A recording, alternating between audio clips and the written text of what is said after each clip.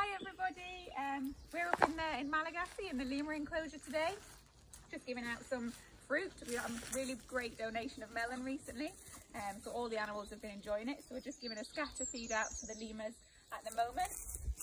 Up here in Malagasy we've got 11 ring-tailed lemurs, we've got 2 girls and we've got 9 boys. It's really nice at the minute, so obviously we are missing the public, we're missing you guys, but actually it's been quite beneficial for Kaiyah because she gets a little bit more time outside. So when we're open, Malagasy is open for a few hours a day, and during that time Kaiyah actually has to go back into the big enclosure in the middle of the enclosure, and that's just because she doesn't get on so well with the public. She's more than happy to go in there, but actually while we've been closed it means she has access outside all of the time, which has been nice for her. Every now and again, maybe once a week, we'll still bring her inside so she doesn't lose the routine of coming back in. But she's pretty happy to be out and about, but she's also pretty happy when she goes in because we give her extra treats and enrichment and things, so we make it fun for her in there. And also she's never on her own when we do have to put her into the enclosure. She's always got a company and a buddy in there with her. So Kaiyah was kept as a pet for the first 18 months of her life by a family in Ireland. Now they weren't mean to her, but she's a really good example of why primates don't make good pets. So they kept her in their house. They fed her what they thought she should eat. They didn't abuse her in any way. But as soon as she hit 18 months old, which is when ring-tailed lemurs become sexually mature, she just did exactly what all female ring-tailed lemurs would do. And they're dominant in their troop, the females, so she wanted to be the dominant animal. That's not her fault, that's perfectly natural. It's just that she was in the wrong environment to show that. So at the minute, well, for all of her life probably, she thinks that we're one big treat. So she either thinks that we're humans, or she either thinks that we're lemurs, or she's a human. But whichever way round, she thinks she needs to be in charge of us all. So she does show some quite domineering behaviours towards people, which is why she can't be out with the public. So yeah, Kaiyah is just down here. It's quite easy to tell because her left ear flops over to one side, just down on the ground. A lot of people come into Malagasy and go, they all look exactly the same, how do you ever tell them apart? But once you've worked with them for a little while, they're actually quite easy to tell apart, and they've all got some distinguishing feature. So like I said, Kaiyah has got that floppy left ear. She's also got a bit of a belly on her, she's a little bit of a chubster. Again, the dominant females get the majority of whatever food they want. They get to take food off the boys if they want it, so our girls are a little bit chubbier than the boys. So that's Kaiyah, and then Fennel is just the other side of the M. She's our dominant female. She was born here at the park in 2001.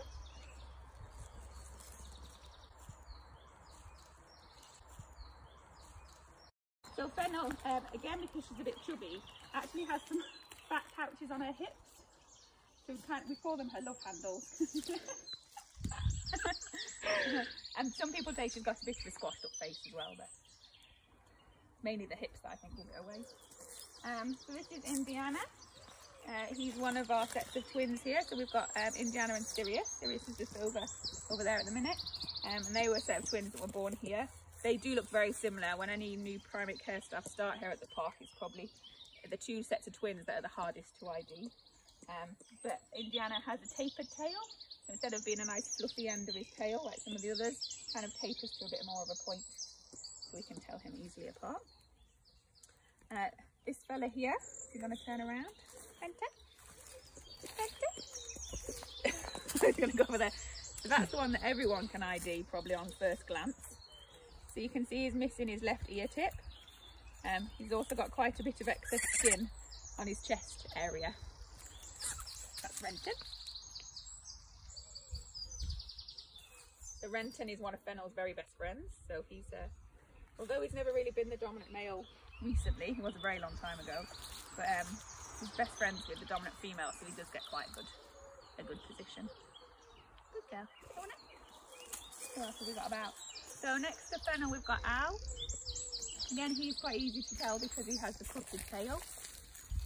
So he has a historic break from before he was rescued. He was kept in the British pet trade, unfortunately, but not treated nicely, unlike Kaiyah.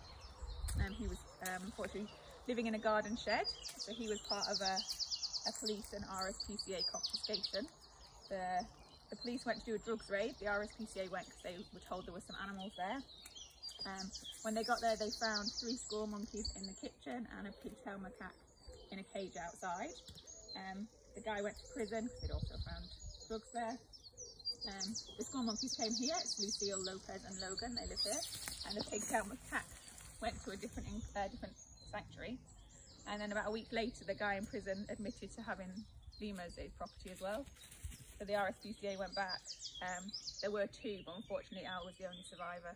So in the time where there'd been no one caring for them, Al's mate had died, unfortunately. And it's just unnecessary. It's unnecessary suffering. They're not pets, these guys.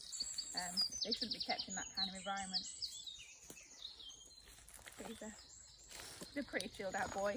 So he is the most recent arrival. He has been here a few years now. So he is the lowest in the hierarchy. Who else have we got? Oh, so they're little twins. These are our youngest boys. This is Friedrich and this is Kurt.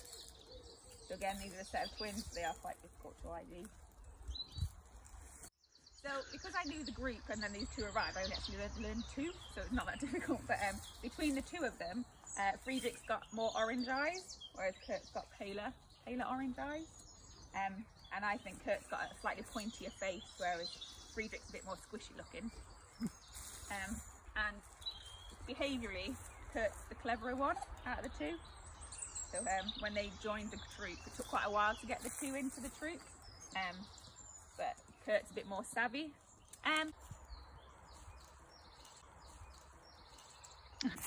So lemurs are known as prosimians, that's the family they're under, so they're the same as like bush babies and loris, and that just means that they're slightly less evolved than the monkey and ape species.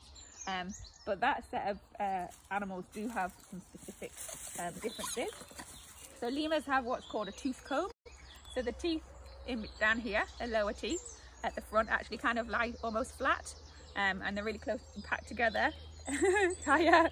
And that's just to aid grooming. So it's a really good grooming tool.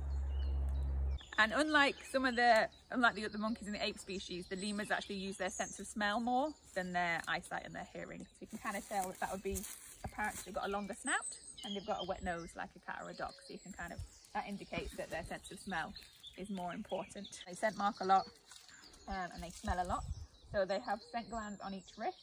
You can see maybe, you can quite see it on Friedrich if you come around. You can see a little black mark on his wrist. It's one of his scent glands. And they have scent glands around their armpits and also around their bum as well. So they scent mark everywhere to claim their territory, but they also do a really cool piece of behaviour called stink fighting. And it's basically, they use it for two ways. So the boys will do it to each other to show who's stronger and who's more dominant, and then the boys will do it to the girls to tell them that they fancy them and how impressive they are. So when a lemur stink fights, they'll put their tail between the scent glands on their wrist and they stink it all up with their wrist. And then they put their tail over their head and then they'll flick it at their opponent, and you just see them scenting away at each other, and then the stinkier one wins and the less stinky one is submissive and runs away, and they make like a little cackly noise. That's a submissive noise, and that'll show that they're being submissive and they'll run away. So we would see it, or people would see it at breeding season a lot. So it's really important for the dominant male to know who's dominant male at that point, because he would get to mate with more of the females. So if we bred them here at the park at that season, you would see lots of stink fighting while the boys are trying to sort their hierarchy out. We don't breed the lemurs here at the park, so we don't have that period. So whenever we actually bring new animals in, that's when we see it more. Because whenever you bring a new lemur in, again, they have to sort out their place in the hierarchy.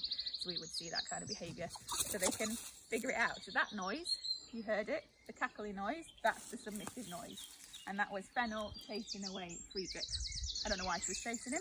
Maybe she saw a bit of melon that she wanted. But like I said, the females are dominant over all boys. So chase them away.